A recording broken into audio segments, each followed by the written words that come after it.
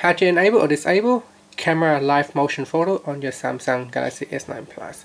So with live motion photos, basically it records a short video clip before a photo is taken.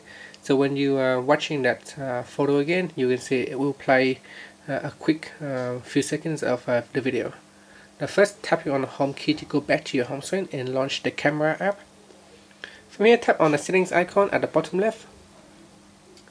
Then here you want to go down to the comment section and then tap on motion video switch to turn it on. By default it is turned off, so you can slide the switch to the right to turn it on, and then we can test it out. So I'm just going to try to take a videos or take a photos only,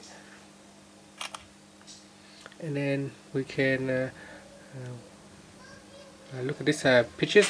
So you can see down here in this photo it's a play motion photo, so you can tap on it.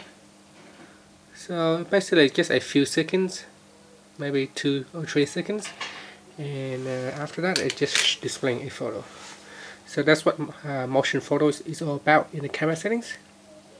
And that's it. Tapping on the home key to go back to your home screen, or you can just tap on the back key to go back to the camera app to take some photos. So I'm just going to switch it off. I don't really need to use it. So go back in here and turn off motion photos. Thank you for watching this video. Please subscribe to my channels for more videos.